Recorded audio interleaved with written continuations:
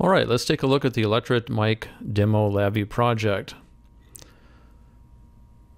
Connection is straightforward. Simply connect the CY502 directly to the audio input.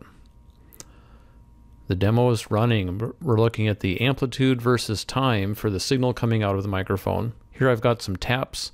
Here's some voice. And this is looking at the audio in left channel. Outside the loop, we open up that channel. Inside the loop, we do a read one sample at a time.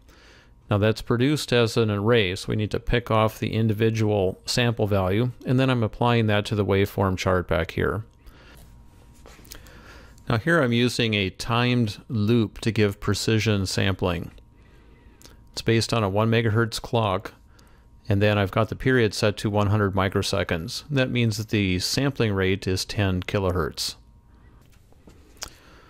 Looking at the rest of the code here, we have the air cluster passing through the read sub-VI. That's ORed with the stop button back on the front panel. Either pressing stop or an air condition will break out of the time loop. We pass through the simple air handler and then finally execute a myRIO reset. By the way, you can also press the escape key to operate the stop button. If you look under advanced key navigation, notice for toggle I have that set to escape, but there's many other keys that you can use as well, including the function keys.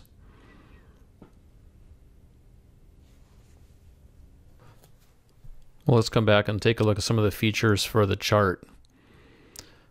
It says you can right-click to adjust how much data is preserved in the buffer. Do that with the chart history length, presently set to 4096. The LabVIEW default for that is 1024. If you've captured a feature of interest, like so, I'll show you how you can zoom in on that. Here I'm showing the entire waveform buffer, and then I can zoom into features of interest.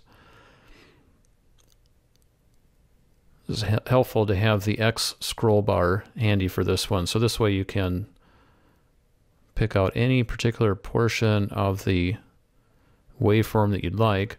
From there, you can export that in a variety of forms. You can either export the data to the clipboard or to an Excel worksheet, or you can export a simplified image of the plot.